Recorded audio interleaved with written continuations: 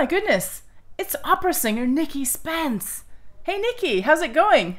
Are you practicing any awesome new arias? Oh, Sarah, you know how it is right now. So many venues are closed. We really need something to cheer us up. Hey, what about that online season at Blackheath Halls? Oh, thank you for reminding me. It's going to be a musical extravaganza in the Digisphere. Oh, can I come to the party? I think it's amazing what you opera singers do. I so wish I could sing on stage. I've always imagined singing with you in some sort of lavish production. Oh, well, it would be great to have you, as long as you brought your opera frock. It's the opera fairy.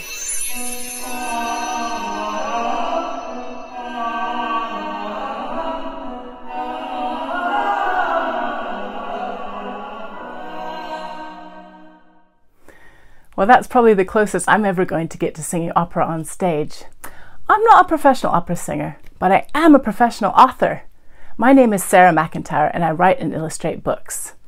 And one of my dreams is that someday somebody might take one of my books and turn it into an opera. That would be so fabulous. Opera is all about imagination and the wonderful places it can take us.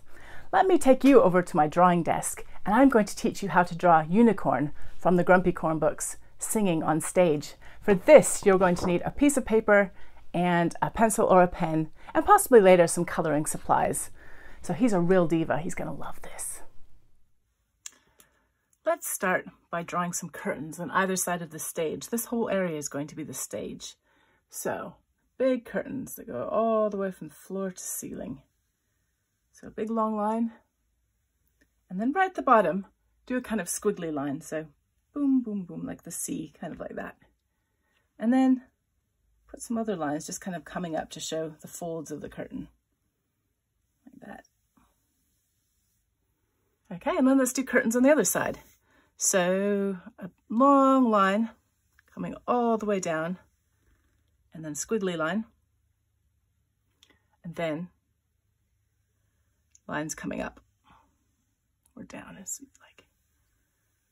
Okay, now these are parted to show us the stage, so we're going to draw a line right at the bottom to show the front of the stage, all the way across. And now we're going to put our unicorn right in the middle of the stage because he's the star and he's singing a big old aria. First thing we do is we'll leave a little room for his legs, so we're going to draw a square right here. So a line like that. Another line like this. This is going to be his body.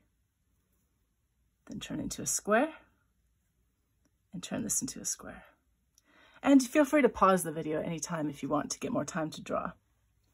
Okay, let's follow this line down. And it might curve slightly back. And this one like that. And then we'll make his legs a little bit thicker. So each leg like that and that. And we'll cap it off with a hoof.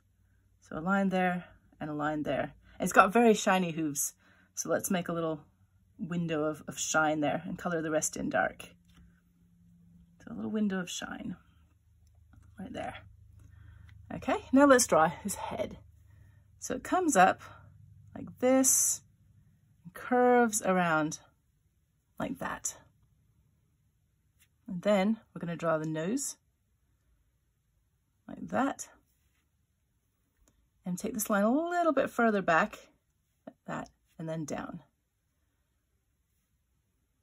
Okay, and then we're going to draw the unicorn horn, which comes off right here. Then we're going to do the shut eyes because he's focusing very hard in this song.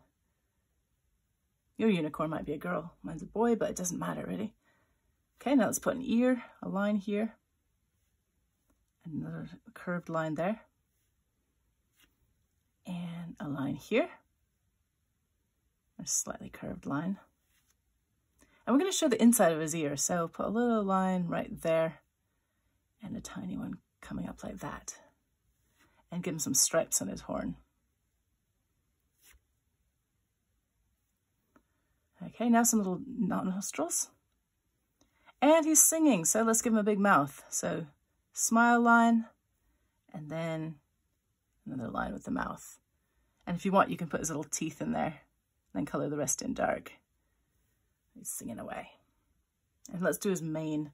So this, we'll see the first line here. And the rest of it kind of comes like flower petals. It goes 1, 2, 3, 4, like that. Okay, now he doesn't have any arms. Let's give him some arms. He's going to be right up in the air, being dramatic as possible. So a line there, a line there, cap it off.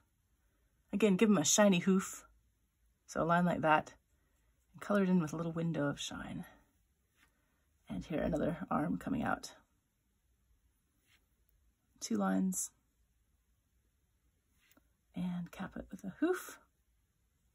Little window of shine. And there we have a basic unicorn shape, except he needs a tail. So do some more sort of flower petal type things coming off like that. It's kind of overlap a little bit. Maybe a few that stick out like that behind. Now he needs a costume. So how are you going to design the costume? Maybe he's got a collar that goes like, I don't know, how are you going to design the collar? Maybe like that. And maybe stripes on his top. So I'm going to give him some stripes. And maybe he has some sleeves. Give him some sleeves. They might be puffy sleeves or dramatic cape kind of sleeves. Whatever you like to design for his costume. And maybe some leggings. I'm going to use a littler pen to do some stars on his leggings. Little details there. But you can design, they might be stripy, they might have swirls or any kind of pattern you like. There we go. And maybe some lines just coming off to show that he's really belting that aria out. So there you go, there's a basic unicorn on stage. Now the amazing thing about opera set design is that your unicorn can be anywhere that you imagine. In the first animation, I put a castle backdrop, but your unicorn might be in a space opera, or maybe at the beach, or possibly in a swamp full of dinosaurs, or a land full of sweets. It's your choice. So that is my challenge to you. Now you've drawn unicorn on the opera stage. Fill that stage with an incredible set. Go for it. For more interactive fun with folk who have really big voices, come and join us for more online adventures, creative socials, and Thursday evenings with me, Nicky Spence. For more details, visit blackheathhalls.com.